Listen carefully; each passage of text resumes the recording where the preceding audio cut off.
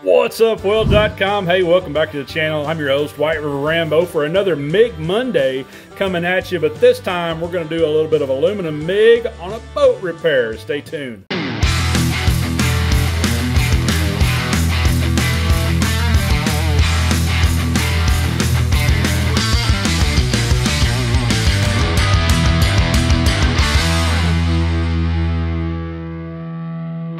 If you've owned a boat for more than 3 seconds, you know the importance of these two things right here. The bow eye and the bow roller should have a male to female relationship.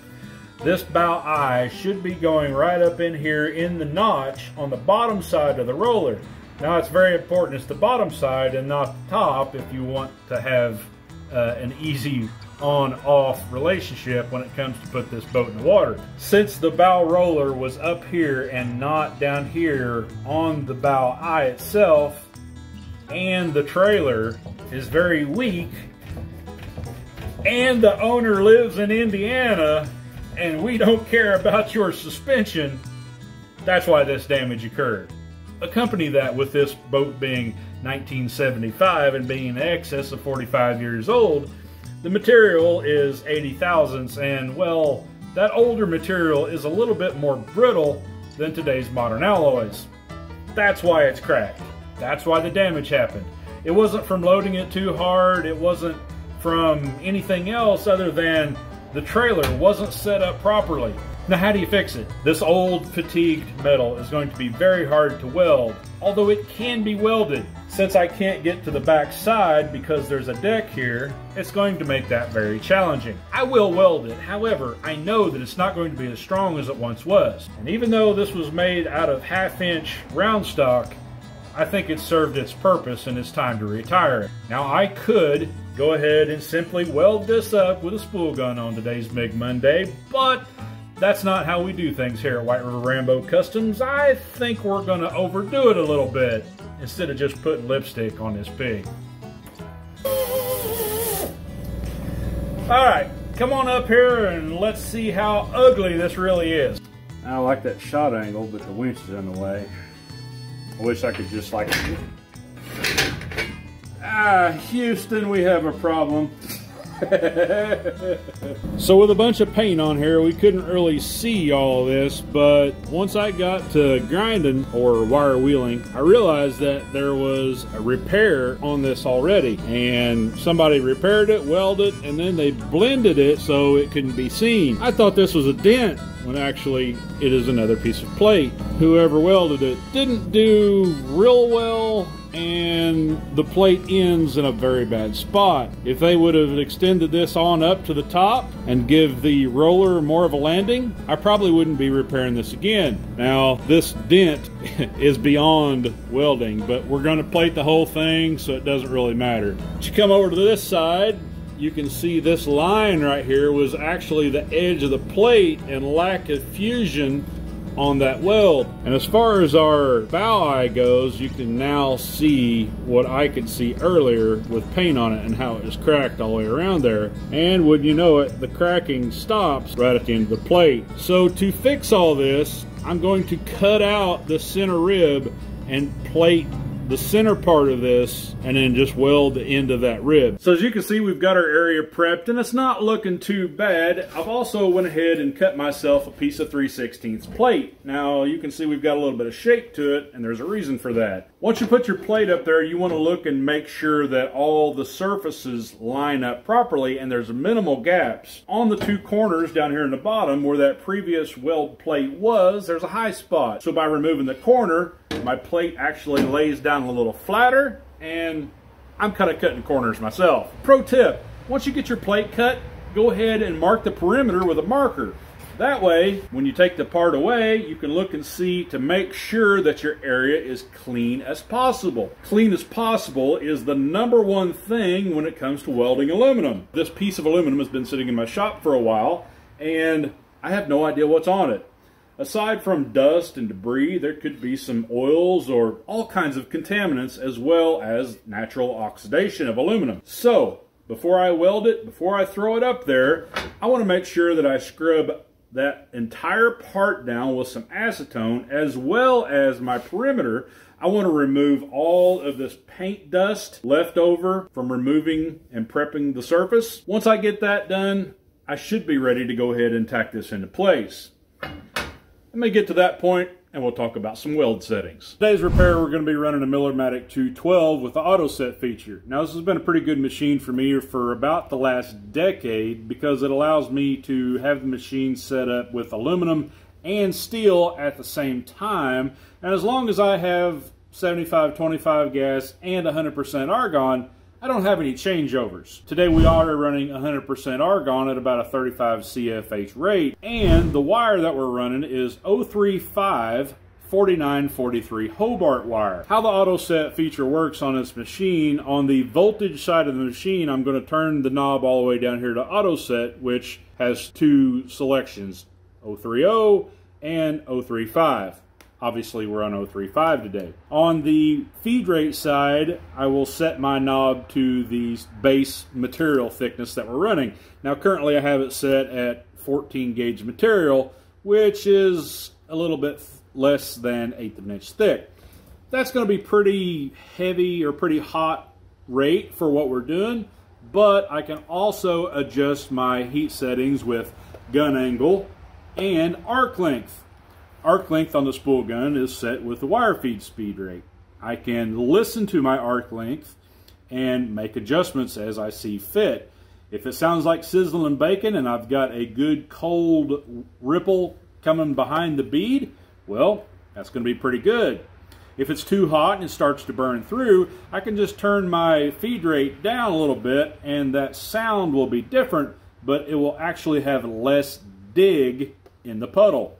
So, let's go ahead and tack this piece up and see what we get into. Now, in all MIG processes, it's very important how you tack up your piece. Ideally, I would tack up on the corners first, and depending on how long my run is, maybe I put a few tacks in the middle.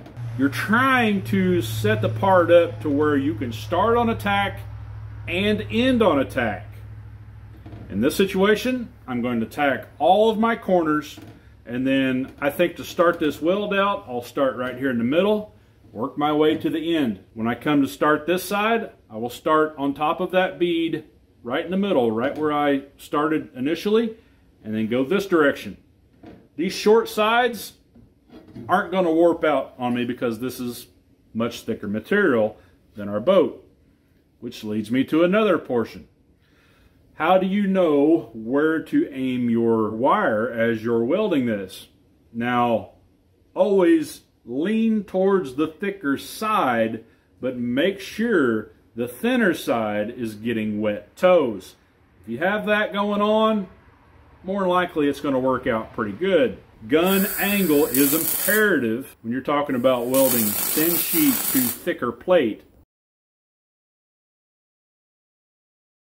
Hey guys, I'm Kevin with JMW Fabrication, the Welding Business Owners Podcast. Today, I'm throwing away all my anti-spatter because I found this stuff. Born Eye Guard. It works awesome. It's actually a ceramic spray that keeps spatter off of everything. As you know, spatter from welding and cutting builds up on everything that you work on. From your tables, to your tips, to your cups, to your torch heads and everything like that. This stuff is actually a ceramic spray that you spray on real lightly. It's a nice white powder and it doesn't even let it stick at all. We're all familiar with keeping a pair of needle nose pliers to get in there for our MIG nozzles and dig out the spatter because it sticks on there. This stuff doesn't even let it stick at all because it's a ceramic coating. We love using it on tables for repeated parts because then we're able to just wipe it off. It works great on MIG nozzles, plasma cutting torches, flame cutting torches. We spray it down on the table before we do projects, and we don't even have to worry about going back with the grinder and cleaning up any spatter at the end. It's especially nice if you have a really nice jig table and you can't take your grinder to that. It's good up to 1800 degrees Fahrenheit, and for the rest of the world, that's 1000 degrees Celsius. Because it's an actual ceramic coating, it sticks a lot better than any of the anti-gels or anti-sprays that you have. It's clean, it goes on white, put a nice little light coating on it, and you're good to go. So if you're tired of dealing with nozzle jelly, nozzle spray, check these guys out. Born Eye Guard, BORNIGUARD.com. I want you to take note of a handful of things. I was pushing, okay, but not pushing at a large angle. I was pushing at about 15 degrees, and generally I'm using gravity in my bead profile. So if this were to be laid flat on the table, I would have been at a 45 degrees of the two parts. But since we're almost overhead, we're at a 45 degrees the other way, my gun angle was damn near zero. Okay, right in the throat of that part, and as I'm moving, I wasn't just holding still and moving, okay? There's a multitude of processes you can use. You can go forward and hesitate, go forward and hesitate. In my experience, welding thick plate to thinner material, a little whip, okay, is much better because you get less penetration and it is much easier to get wetter toes that way. It lets the heat kind of dissipate around the weld puddle without wire diving into one area all together at the same time. I'm watching two things while I'm doing that. The front of my bead, which you can see right here, the white etch line that is around the bead. I'm watching that white etch line and I never step past it. I run my wire right to the front of the puddle and then I kind of whip it back. Go right to the front of the puddle and I whip it back. Now that puddle is advancing the whole time. By doing it that way, I'm getting good penetration and my weld puddle is staying clean.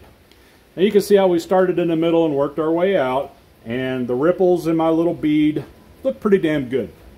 On this side, I was a little bit more out of position and I didn't feel as comfortable. I was nervous about that, so I ended up moving a little faster. You can see the ripples on my bead are a little bit more elongated on this side. However, the toes are wet, top and bottom, and the bead profile looks really good. The only slight high spot that I have right here in the center was where we started the initial bead both times.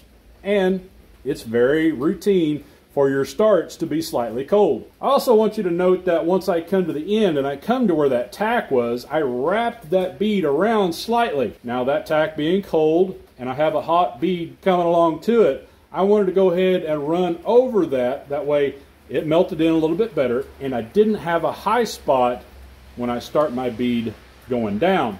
Now the only thing left to do is to go down and across the bottom. However, I'm going to put my other plate on and then stitch the two plates together, and I'll show you how to do that as well. This bead almost is overhead, and actually I'm going to run it like an overhead 4F position because in coming down, it's much easier to monitor my dig, how much heat I'm getting into the part, as well as watch the back of the puddle. Now, if I get too far, if I get over 90 degrees, there will be more soot in this weld. If I go too much down angle, I will have a hard time maintaining a bead profile that is ideal. Ultimately, it'll be undercut because I'll have to move so fast going down. I'm going to weld this with my barrel straight on at a 90 from the part and at a 45 pushing in the throat of where these two pieces of metal come together. Well, boys and girls, what do you think about that? Plated top and bottom, and then I took a little bit of T-bar and made a bow eye. Not only that, it notches in around the bow eye roller just the way it should. Hey guys, I hope you enjoyed my first ever MIG Monday and some aluminum spool gun repair. Yo, hey, I know I told you your boat was going to be done this weekend, right? Well, yeah, man.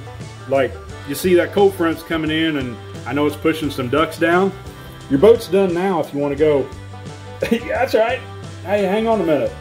Hey, for more welding content from educational to inspirational from industry professionals around the world, join us on the Weld app for your Android and iOS.